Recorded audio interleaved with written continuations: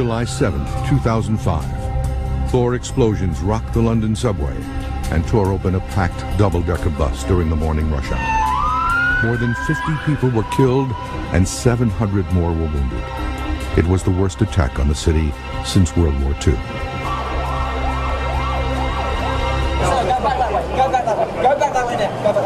British authorities have identified 4 suspected suicide bombers who carried out the attacks. The 4 men, all British citizens, allegedly used backpacks to transport the bombs. A 5th man, an Egyptian biochemist, has also been arrested in connection with the bombing. Officials believe the bombings have all the trademarks of Al-Qaeda. They were timed to strike during a major political event, and they were well coordinated. All 4 of the explosions occurred within 1 hour. For your own safety, walk away now. The chaotic scene in London was eerily reminiscent of the strikes on Madrid, Bali, Washington, and New York City. The most recent attack has renewed America's commitment to continue its worldwide campaign to destroy Al-Qaeda. Today, Al-Qaeda's top 2 leaders, Osama bin Laden and his deputy, Ayman al-Zawahiri, remain at large. In addition, the U.S. now faces a new and potentially more deadly enemy. Terrorist cells in at least 80 countries willing to strike at the first opportunity. Even though we routed the Taliban and Al-Qaeda, it's like cancer, and the cancer is spreading.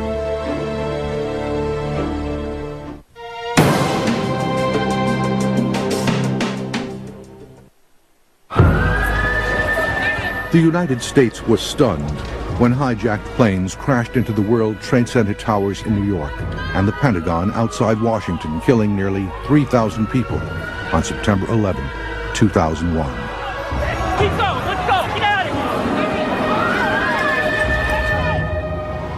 here! American officials immediately suspected Osama bin Laden and his Al-Qaeda organization. Based in Afghanistan, they were protected by the Taliban, a fundamentalist Islamic regime. They had, in fact, hijacked and bought a country. We now know that Al-Qaeda rented Afghanistan from the Taliban for $20 million a year. Bin Laden and his most loyal followers were preparing for jihad, or holy war, in dozens of training camps there.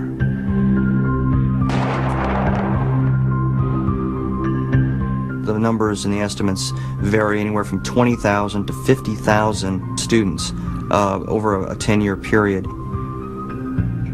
This is essentially the academy where standard operating procedures for guerrilla warfare, for terrorist action, for bomb making, also information about what the vulnerabilities were in Western society.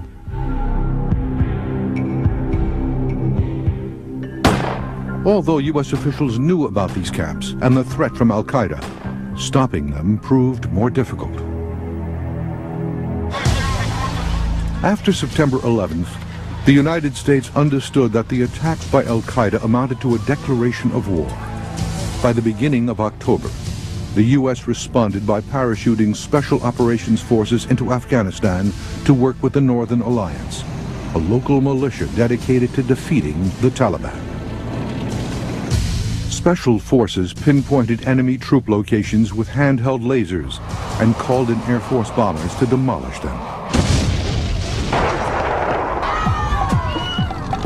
With that kind of help, the Northern Alliance took Kabul, the capital of Afghanistan, after less than a month of fighting.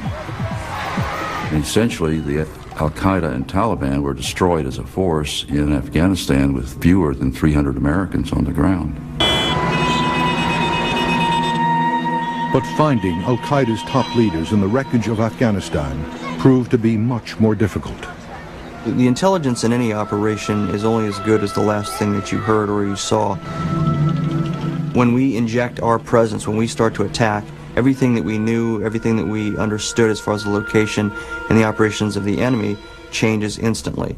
Now they're in hiding, now they're moving to places we didn't know they had, such as caves and tunnels. By talking to tribesmen on the ground, Special Forces troops learned Al-Qaeda's leaders were on the move. So he says they were here. They listened in on phone and radio communications to pinpoint the terrorists' locations. The U.S. scored an important early success in November when a CIA Predator drone spied dozens of al-Qaeda operatives meeting at a hotel outside Kabul. The drone used a laser pointer to fix the target, and F-15s dropped laser-guided bombs. One of the men killed was a member of bin Laden's inner circle. The most important person killed in Afghanistan was probably Mohammed Atif, whose daughter was married to Osama bin Laden's son, who was an Egyptian policeman who was the head of his military operations. But most of al-Qaeda's other known leaders escaped the U.S.'s grasp. From intelligence reports and spy planes, the U.S. knew that many of them had been in the city of Jalalabad, a Taliban stronghold, and had begun working their way toward the mountainous border region with Pakistan called Tora Bora. There, the U.S. tried the same strategy it had used against the Taliban. What the United States did, it used some special forces, not too many regular ground forces, but Afghan forces, and had them try and go against the al-Qaeda leadership.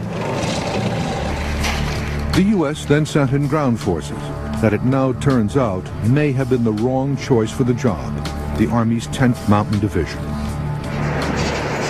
There are reports that the 10th Mountain Division were not as fit and as well trained as they might have been. Interestingly, the best cold weather fighting force in the world is the U.S. Marine Corps.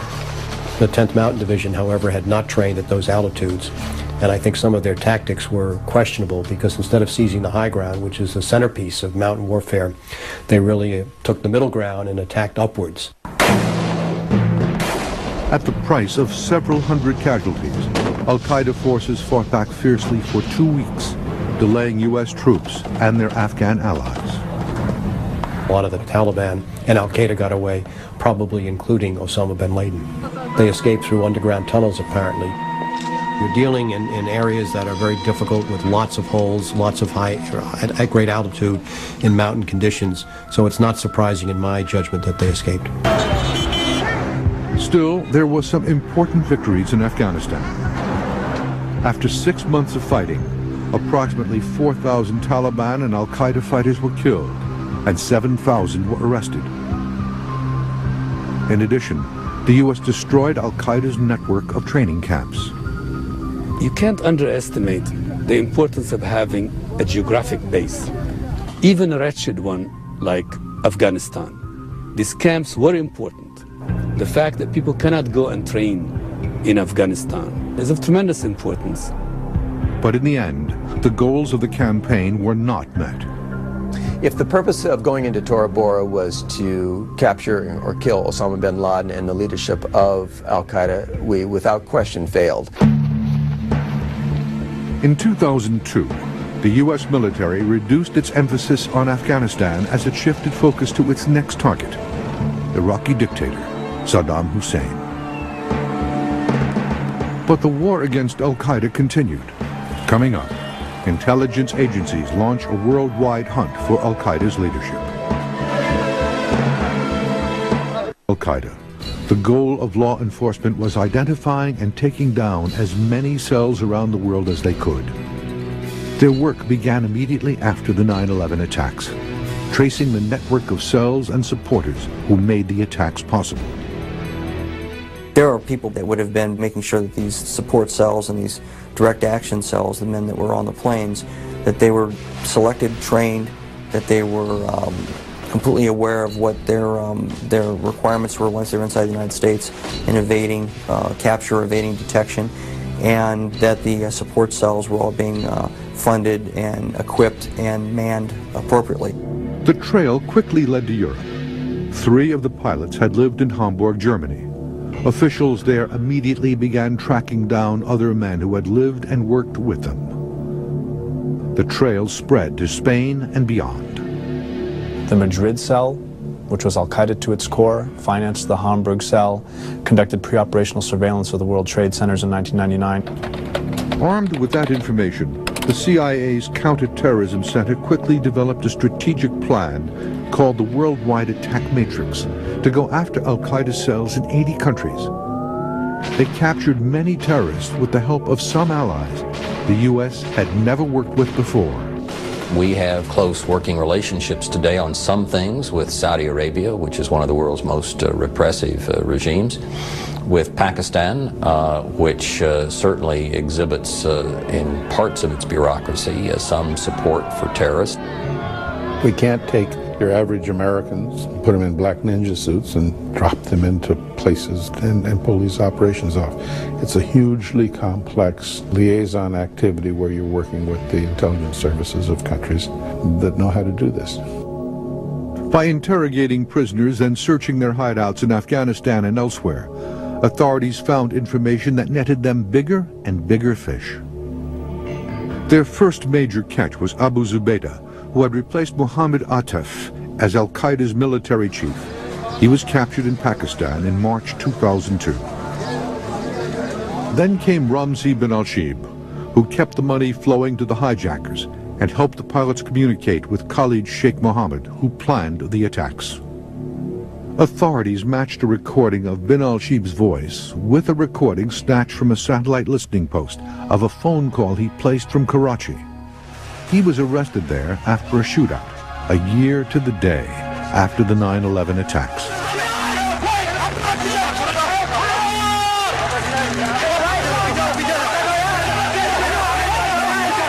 Every capture, every detention is unbelievably critical. It's exponential. Every time we capture an additional operative and go through that person's cell phone memory, documents, hard drive, date book, and interrogate that individual, we get a new treasure trove of information. One lead helped them nab Abd al-Rahim al-Nashiri, who ran al-Qaeda's operation on the Arabian Peninsula and planned the bombing of the USS Cole.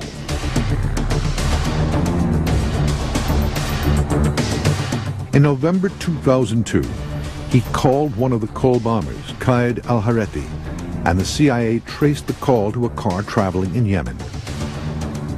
A Predator drone armed with a Hellfire-guided missile took out the car, killing Hareti and 5 other men. Despite the arrests and killings, al-Qaeda operatives kept up their campaign of terror.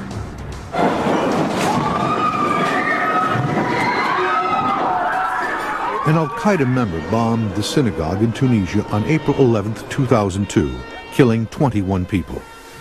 Before striking, the bomber called his cell leader, who in turn called his boss in Pakistan to confirm the attack.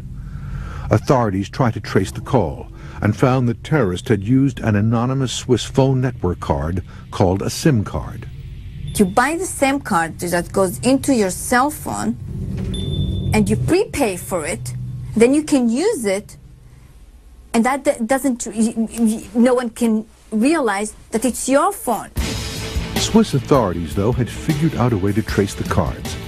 It led them to the boss in Pakistan, who was none other than Khalid Sheikh Mohammed, the mastermind of the 9/11 attack.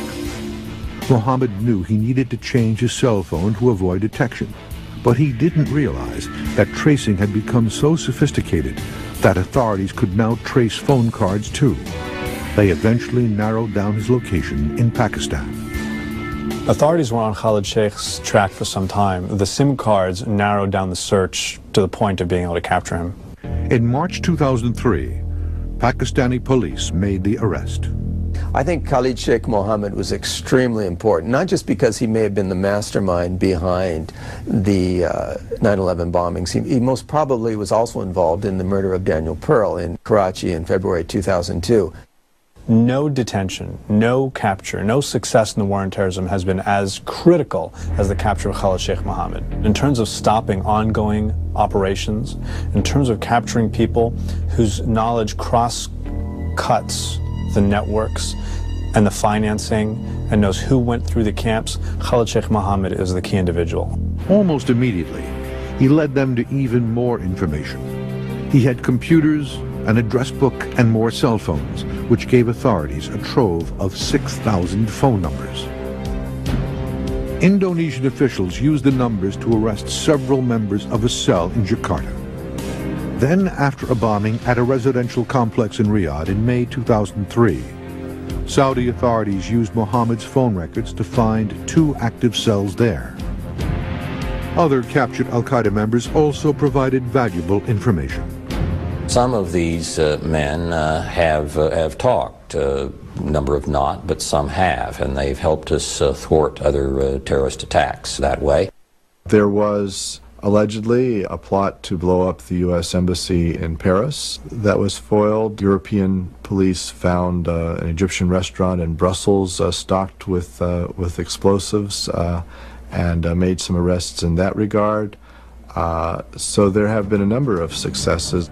It was estimated that by the end of 2003, more than 3,000 operatives from 100 countries had been killed or captured as a result of the war in Afghanistan and the ongoing investigations around the world.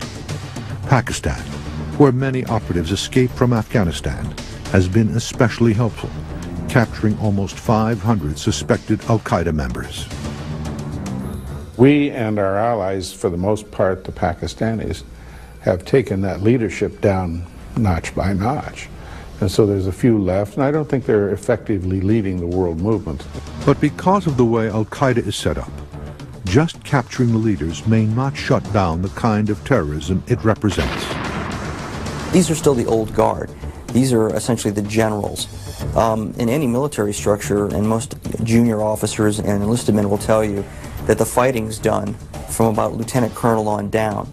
So killing all the generals and getting all the generals and throwing them in jail, that's great, and it looks good, makes good press. But if all the colonels and all the sergeant majors and all the other lieutenants are still sitting out there fully trained and ready to fight, somebody's going to step up. Up next, the hunt for al-Qaeda's lieutenants leads the U.S. authorities into their own backyard. Al-Qaeda terror network, both abroad and here at home. One of its top priorities in the U.S. was to look for sleeper cells. In addition, the U.S. also went after the lifeblood of al-Qaeda, its money. Without money, there's no terrorism. The bottom line, you want to stop terrorism, you stop the finances, that's going to play a very important role in stopping terrorism. The U.S. launched an aggressive campaign to shut down every means of financing available to al-Qaeda terrorists in the United States and overseas. No potential money laundering operation would be overlooked. There's a myth that terrorism is cheap, but to provide your operatives day jobs, to buy their plane tickets, to get them a car rental, to do all the things that it takes any company money to do is extremely expensive. In October 2001, Congress passed the Patriot Act, which gave sweeping new powers to groups charged with thwarting terrorism. Law enforcement agencies were now required to share information with banks about suspicious individuals, and financial institutions were ordered to report to authorities any accounts, domestic and foreign, that might have a dirty money connection to terrorist activities. The FBI in particular has developed relationships with the private sector and brought in their terror financing experts and created a terrorist financing operations section. And it's been tremendously successful. The Department of the Treasury froze over $100 million belonging to individuals and organizations suspected of terrorist activities, including many Islamic charities. There are charities that were established from the get-go to serve as fronts for terrorist organizations. There are charities that were infiltrated by individuals and defrauded. The crackdown on charity fronts was global and extended to some of the most notorious money laundering operations in the Persian Gulf region. We are trying to get access to Saudi funding and Saudi financing. So that, the big money, if you will, it's possible that the big sources of money have been dried up. In addition, places of worship long thought to be centers of terrorist activity became part of the government's investigation. The Al Farouk Mosque in Brooklyn, New York had been under surveillance by federal agents even before 9/11 because it was believed to be funding a Palestinian terrorist organization. Sheikh Ali Hassan al-Muyad, a Yemeni cleric, was thought to be behind the operation at the mosque. Just like it's easy to use charities, it's easy to use the mosque for a cover where you'll find few bad elements inside the mosque, using it for their own activities, where usually most of the members of the mosque are not aware of this activity. In 2003, after a year-long undercover operation, U.S. agents arrested Sheikh Moyad and charged him with financing terrorism. He remains in federal custody.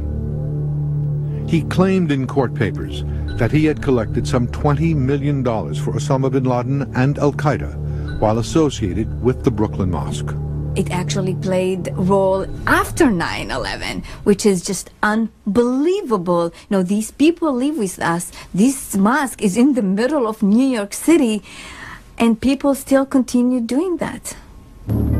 New York wasn't the only target for Al-Qaeda's financiers. There was a huge and deeply entrenched network of terrorist fundraisers laundering money in Northern Virginia. Really sophisticated laundering of tremendous amounts of money, not only for Al-Qaeda, but for Hamas, Palestinian Islamic Jihad, and other groups.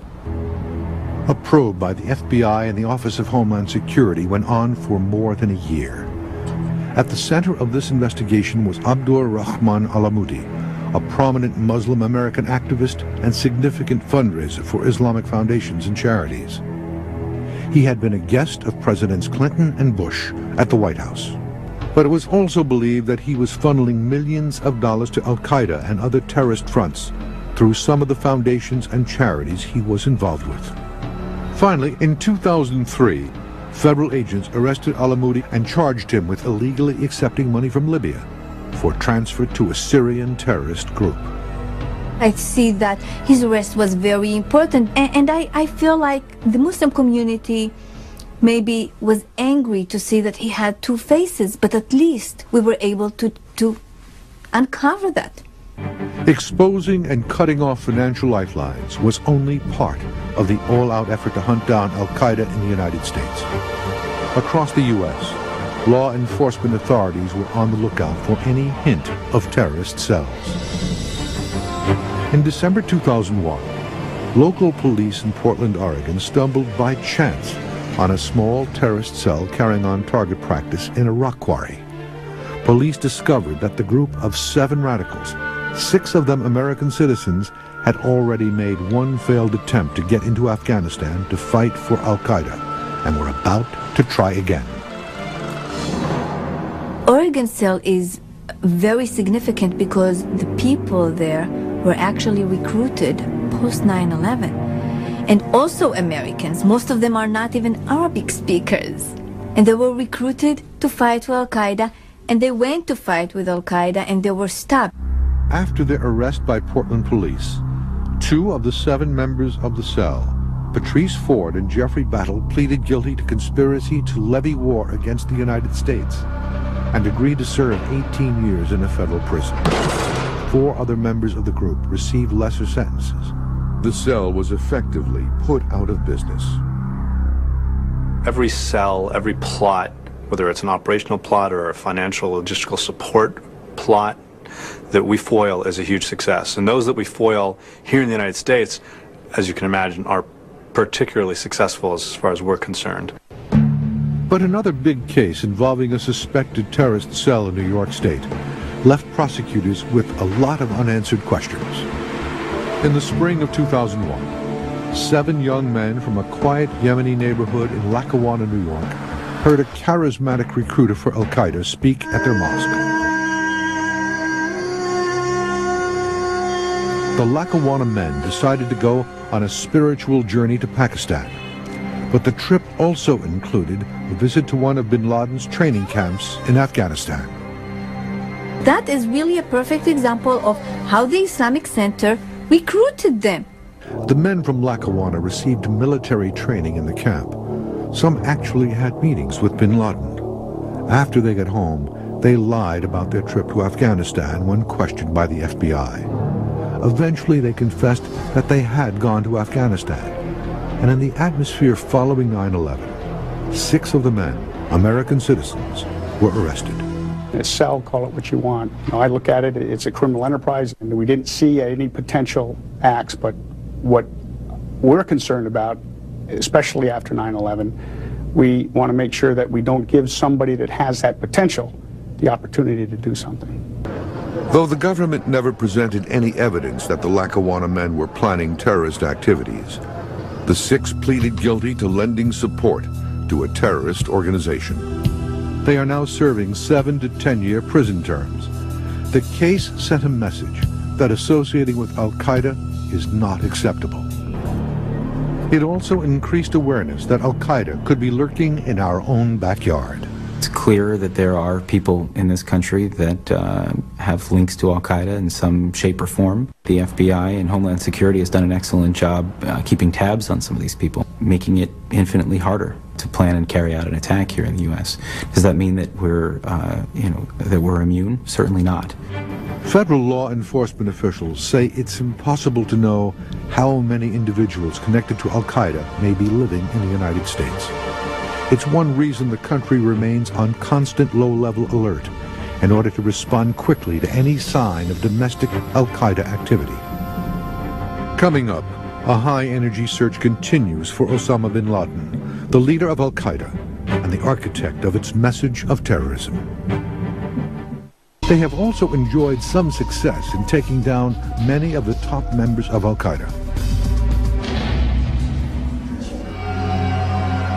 But the two most wanted men, Osama bin Laden and his right-hand man, Ayman al-Zawahiri, remain at large. At the moment, bin Laden is a kind of folk hero to a lot of Islamists, and his ability to hit the United States in such a huge way and then elude capture, I think, gives a certain amount of hope and encouragement to those radical groups. The U.S. is now sending troops and resources into some of the most forbidding terrain in the world to hunt for bin Laden. They believe he's hiding in one of two places, along the mountainous Afghan-Pakistan border or in the extreme north of Afghanistan, a fearsome region called the Hindu Kush. When you think of the Hindu Kush, think of the Himalayas, think of the highest elements of the Rockies. There is no electricity up here. It's 14, 15, 16,000 feet, snow. It's at least as difficult to operate there as it is anywhere in the world. The people that we're trying to deal with don't put up much with outsiders coming in. The U.S. plan is based on the successful capture of Saddam Hussein in Iraq. After the fall of Baghdad, Saddam hid for months among loyal tribesmen near his hometown of Tikrit.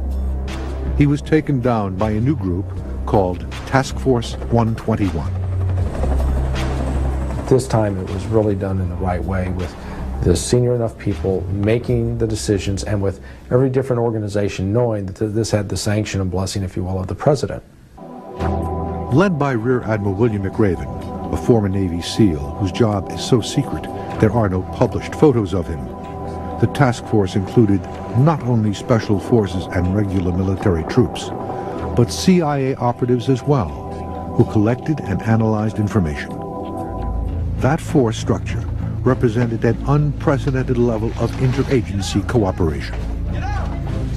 They began to lay out a visual map of relationships to determine which families were tied to Saddam, which clans were linked to him, who could possibly be helping him. And so within that, you begin developing a matrix and figure out who could be close, who could be far away.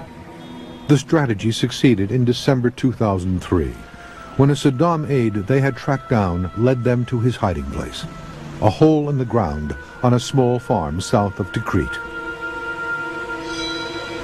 I think the lessons learned in the hunt for Saddam Hussein are directly transferable to the hunt for Osama bin Laden, and capturing bin Laden is much more important than capturing Saddam Hussein.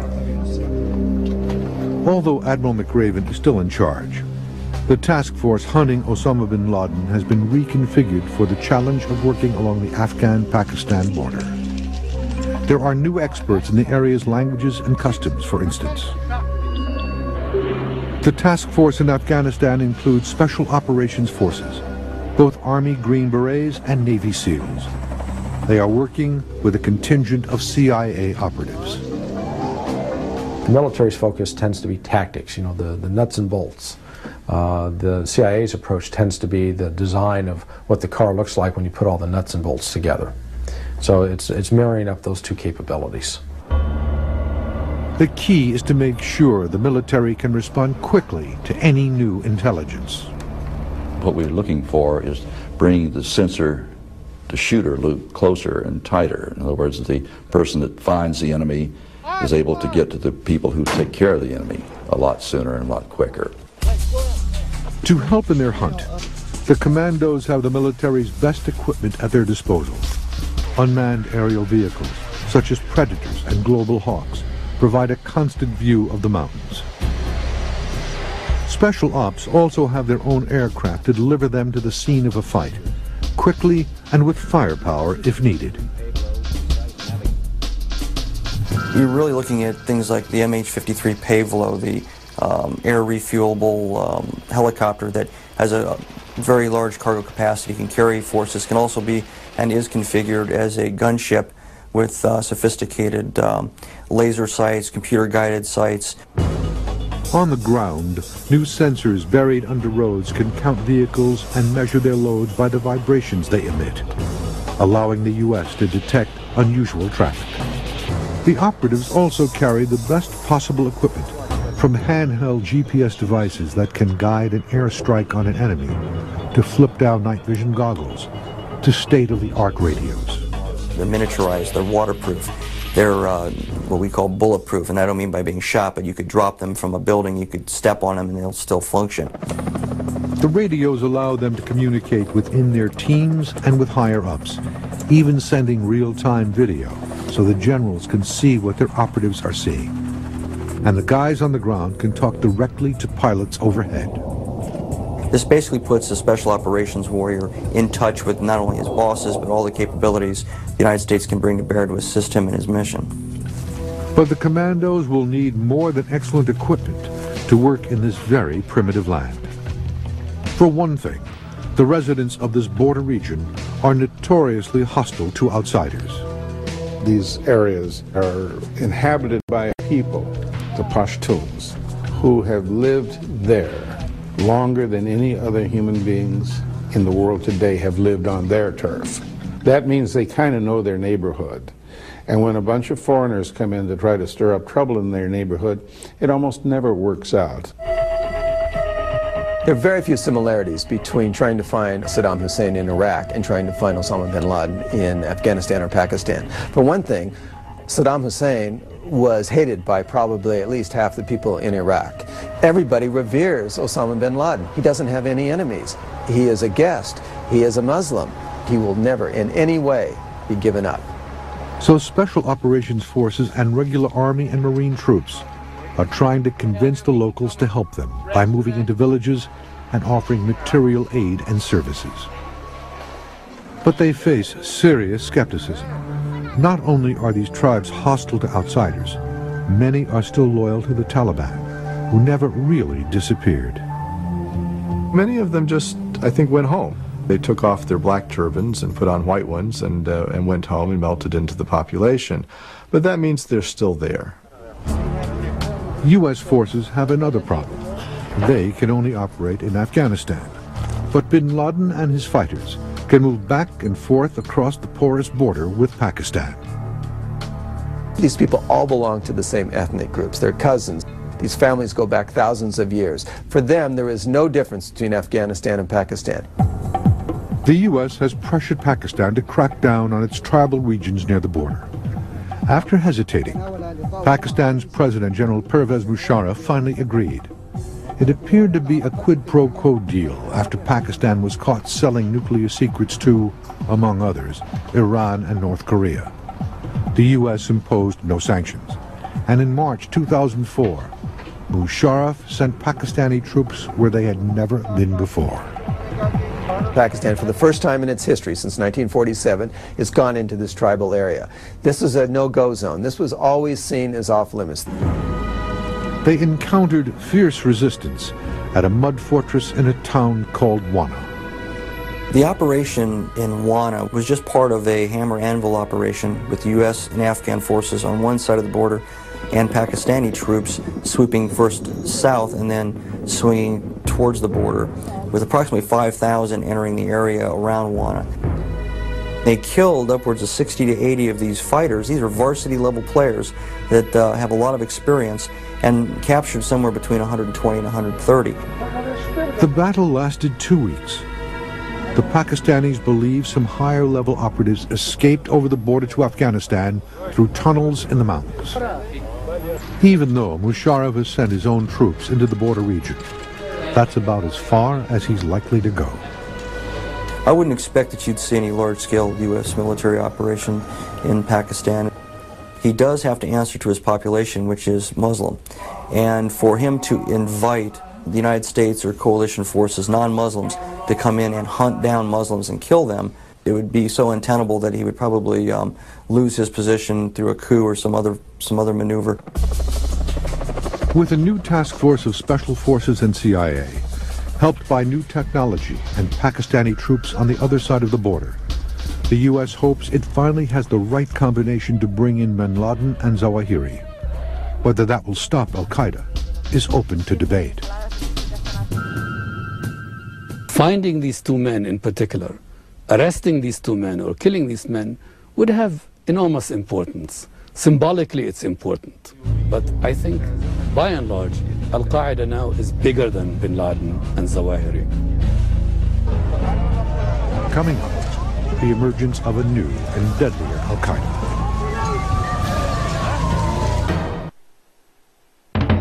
Whatever the fate of Osama bin Laden and Ayman al-Zawahiri, the fact is that the once highly centralized al-Qaeda organization has spread like a cancer around the world.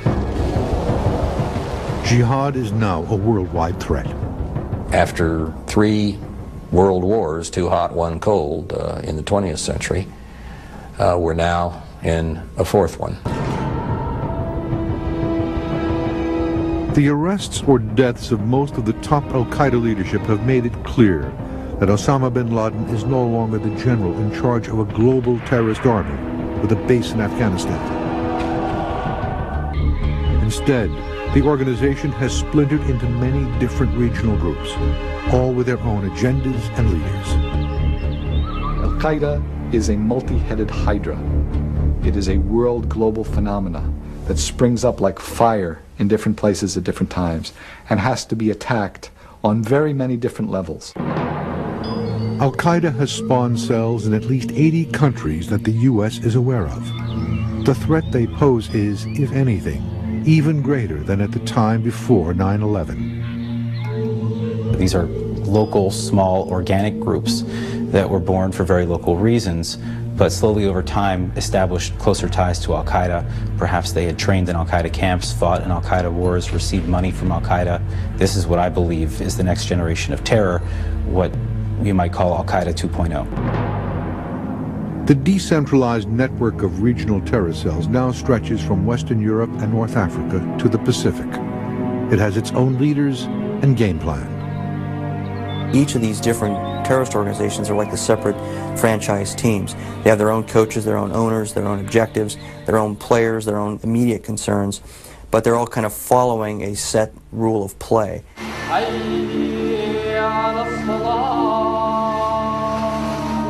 There are terrorist cells operating in North African regimes, from Morocco to Egypt.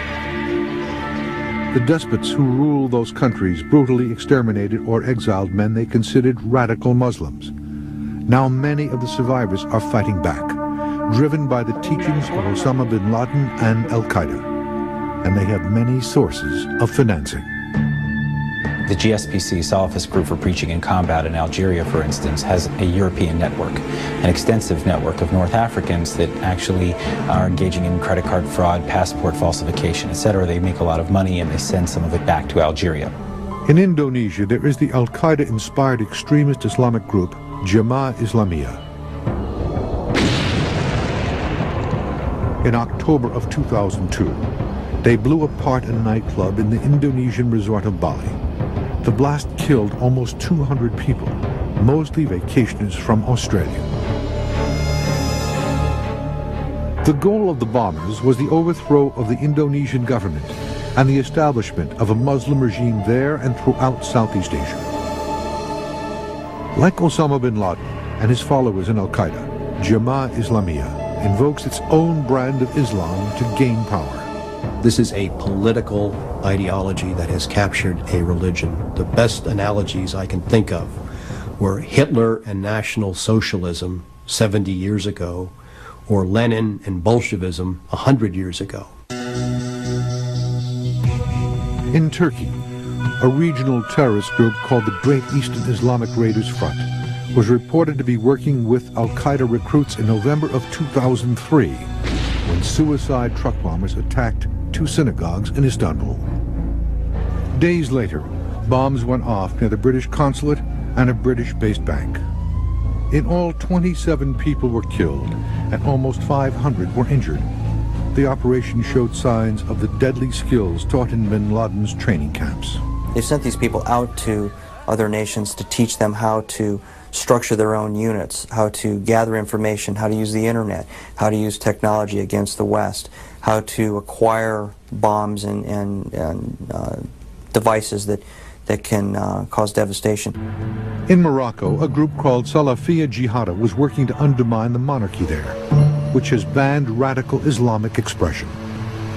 Salafia Jihada was blamed for suicide bombing attacks in 2003 against 5 targets in Casablanca that included a Spanish restaurant and cultural center. But the death and destruction in Morocco turned out to be a mere prelude to what happened in Madrid on March 11th, 2004. Terrorists planted 13 backpacks and gym bags stuffed with explosives in commuter trains entering 3 crowded stations. Detonators were wired to cell phones, and when they rang, the bombs went off. 197 people were killed, and more than 1,500 were injured.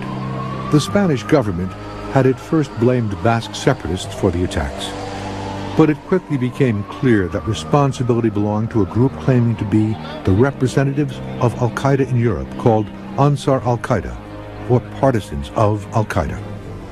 Ansar al-Qaeda was led by educated middle-class Muslim radicals who got their financial support in large part from ordinary criminals.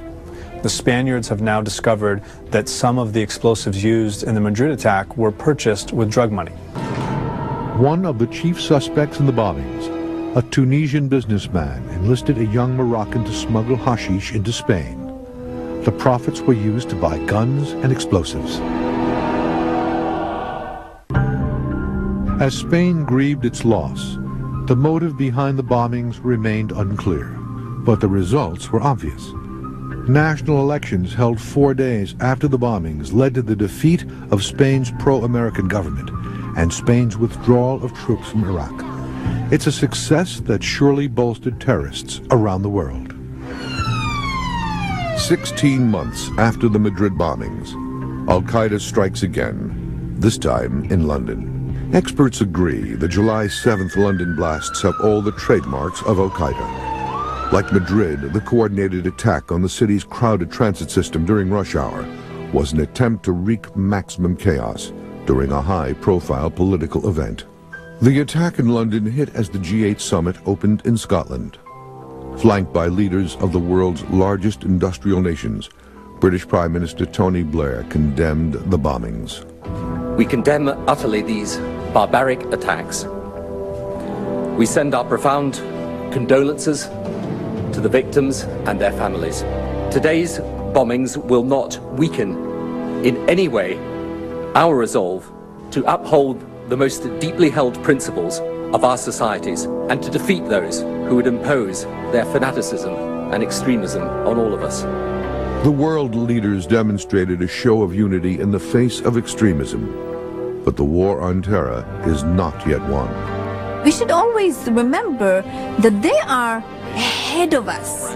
They know what they're going to do. They are in a new path already. And that's the game we are playing.